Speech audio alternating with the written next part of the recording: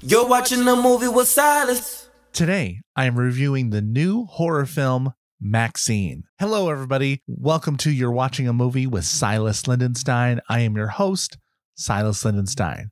As I said, today I am reviewing the newest horror film, MaXXXine. MaXXXine is part 3 of a trilogy by Ty West, directed and written by Ty West. The first film, the series was kicked off by X. The movie X took place in like the 1970s. Then we about an adult film production happening on a little rural town in the U.S. And then the follow-up movie was Pearl, which took place like in the 30s or 40s. And while it followed one of the villains from the first movie. And then MaXXXine follows the I don't know if I want to say ingenue for this film, but the lead actress, she the only survivor from the original film X. So this takes place in 1984. So we're looking, I don't have the exact dates for the first one, but this takes place years after the original film. She was the lone survivor, and and so that's where this is. So as I said, it's a horror suspense film, rated R, 1 hour 44 minutes, written and directed by Ty West. The cast: Mia Goth reprising a role as Maxine Minx. That's what we're calling her. I think she has a different last name for this one, along with Elizabeth Debicki, Moses Sumney, Michelle Monaghan, Bobby Cannavale, Halsey, Lily Collins, and Giancarlo Esposito. But last but not least, Kevin Bacon. Kevin Bacon's got a really fun role in this. I think he'll do. Him and Esposito, wonderful actors. It's great seeing them in this. I was surprised. I saw no trailers before this. I wanted to come in with this really fresh. Overall, a very enjoyable film. Very enjoyable. It's probably my third favorite of the three, but I think it's a very enjoyable horror film. And I think if you're a fan of this, of the series, does it help complete it? Maybe in some ways. The story: in 1980s Hollywood, adult film star and aspiring actress Maxine Minx finally gets her big break. However, as a mysterious killer stalks the starlets of Los Angeles, a trail of blood threatens to reveal her sinister past. So, as I said, good film, good, solid horror, solid scare. I was scared, hands up on my face, going like, ooh, some little gruesome moments. So there's some blood. I don't know if it's totally slasher. There was some slashes, and I think my imagination took a hold of me a lot.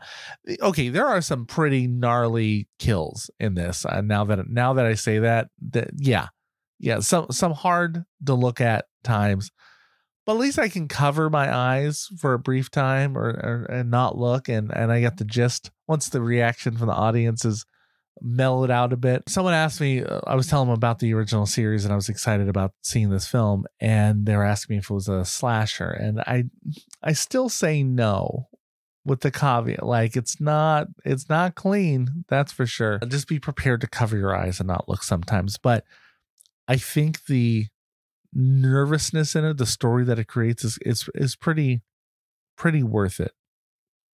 So Maxine is there. She gets a role in this film, The Puritan 2, like a sequel, is made up franchise. And this story kind of follows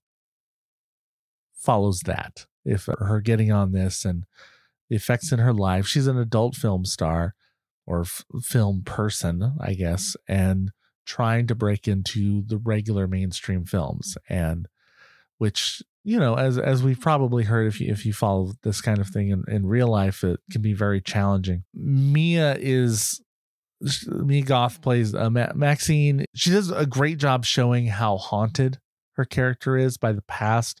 There's some flashbacks of the previous film, and you still see that desire of her wanting to be famous that she had in the first one.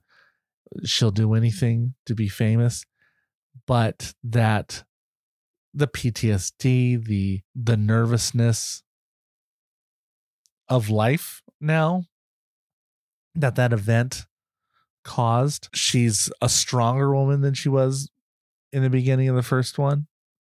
So you've seen that growth in her. And she's just, I mean, she's not a villain in this, but she's not taking crap from nobody.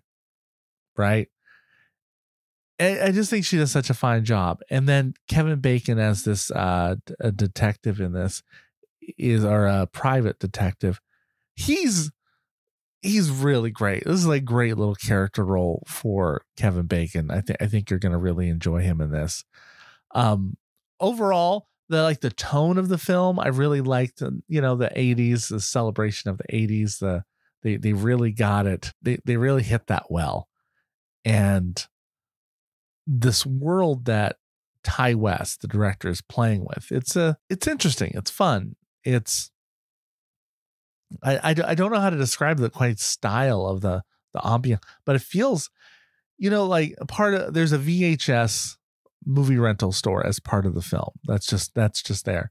And there are parts of me that think the film looks like a video you would have watched in the 80s. So like, it's almost like it's imperfect. That's the tone of it. It's not like we're not highlighting the CGI kind of stale look of modern films. I feel like there is a little bit of grittiness to the filter they use on it for the movie, because they're using high tech, right? But it doesn't necessarily feel high tech, and just they capture the world just wonderfully. Now, I'd say what's my third best of this. I think it wasn't. I mean, part of the description says horror suspense, and I think it is a lot more suspense than the other ones were horror. I didn't, until the third act of the film. I'm not even sure. It would have just been a gross suspense. I'm not sure horror was quite there for me. And then I remember scenes and I'm like, no, I guess it was there throughout it, but I didn't find it as intriguing as the first two. I was curious. I wanted to know what was happening, who the killer is kind of this, but I wasn't dying of curiosity. I was kind of like, who's it going to be? Who they drudging up from the past for this? I don't know where they're going, which is good. But I didn't feel like whoever they had was going to be this amazing revelation. And I still didn't feel that at the end. It was an interesting choice for the film, how it resolves, but I wasn't as excited about the ending as I think they would want me to be. So it just didn't have that oomph in the last one. Also, I kind of felt like they could have shot this film or not. Like, it wasn't really, does it close out the trilogy well? Kind of. Yeah. I mean, you get to see the follow-up, you get to see what she does, but this film didn't need to happen. They could have ended the last two and it'd be fine. The rumor has it that there's a fourth one being written, and it will depend on how well this film does. So maybe that will be a better conclusion if they do that. I don't know. I just think, like, I wasn't necessarily disappointed.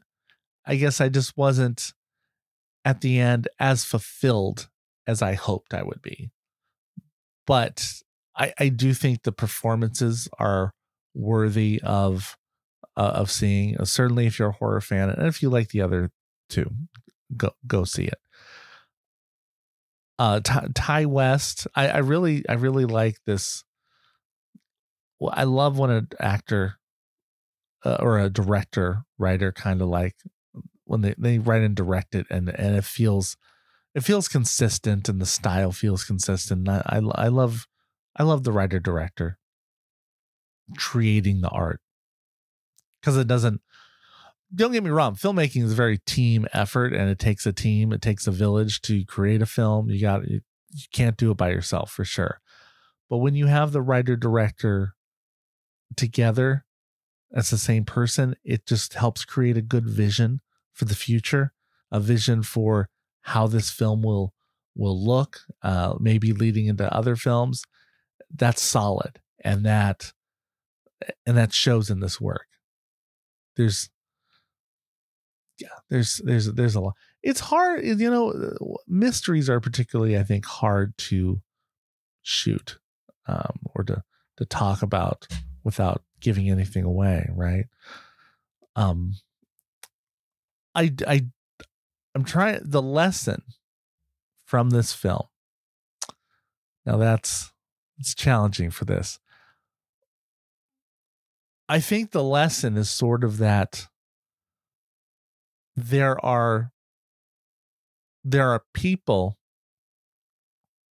who feel destined to stardom, and they will do anything to get there. And so maybe it's a cautionary tale. Maybe it's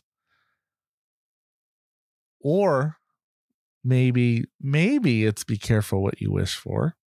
That's another possibility. I don't know.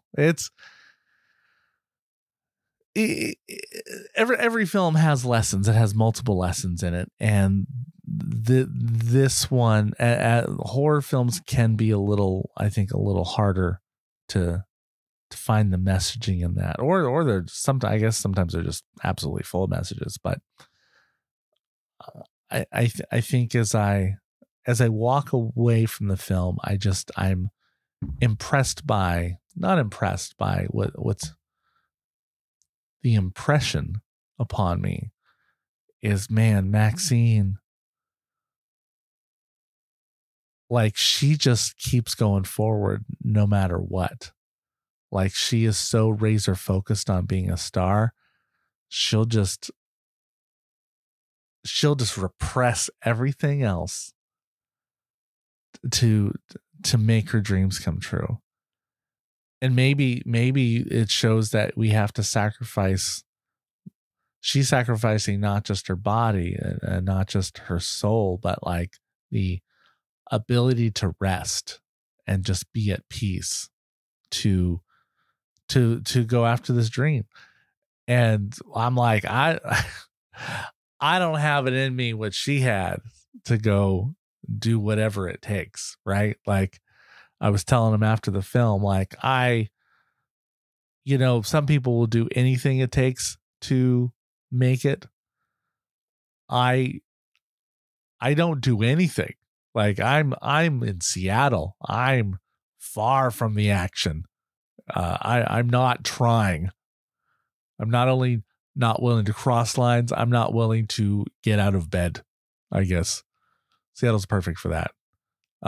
If Seattle did a horror movie, Seattle's monster would just be depression, right? It wouldn't be, we don't need creatures. We don't have tornadoes. We don't have hurricanes. What's going to get you here? Depression. And that would be an interesting horror film. Make depression. Make depression your villain. Let the cops find depression out there. I guess it could also be like a Inside Out film, right? I guess. Anyway, in my rating system of love it, like it, or lose it, I'm gonna give Maxine a like it. I did enjoy it. I was glad I saw it. It's not particularly long, hour 44 minutes. Nice movie, in and out. Definitely worth the stunning performances by the whole cast. Whole cast is great, and see where Ty West takes you. And I'll tell you this: it gave me enough of an appetite for it that if a 4 comes out, yeah, I'll go. I'll see what's going on. I don't know, where is she at this point? Is it going to be in the 90s? Maybe 2020s? Is she a grandma now, adult film star grandma. I don't know, but you know what? I'll check it out. Ty West has earned my trust with this franchise, and I want to see where he'll take it. So if you film it, I will come. I will watching it. Look, that joke can go in a lot of ways based off this film, but so I'm going to leave it there. Okay. But anyway, I don't know. Did you see Maxine? Am I crazy? Did you love it? Did you like it? Did you lose it? I liked it. What did you think? Let me know in the comments. And subscribe so you can find out the next time a movie review drops out of nowhere. You'll be notified right away. Okay, so like, subscribe, and share with your friends. And I want to thank you for listening, but mostly I want to thank you for watching a movie with Silas Lindenstein. You're watching a movie with Silas Lindenstein. In the theaters you find this, so go and press play and rewind this. This feature is timeless. Love it like it or we lose it, can't find it. And we ain't keen on being reminded about the film if it isn't tough. We spend a lot of time at the cinema. It's just me and my friends, we watch plenty stuff. For movies, yeah, I've been above. Whether big or they small, no, for me don't make a difference. Love them. You're watching a movie with Silas Lindenstein. In the theaters you find this, so go and press play and rewind this. This feature is timeless. Love it like it or we lose it, can't find it. And we ain't keen on being reminded about the film if it didn't hit. No, gotta lose it. Watch movies with my friends, bringing joy, that's the blueprint. So come on and let's do this. Leave pain behind us and relax your mind. Come watch a movie with Silas.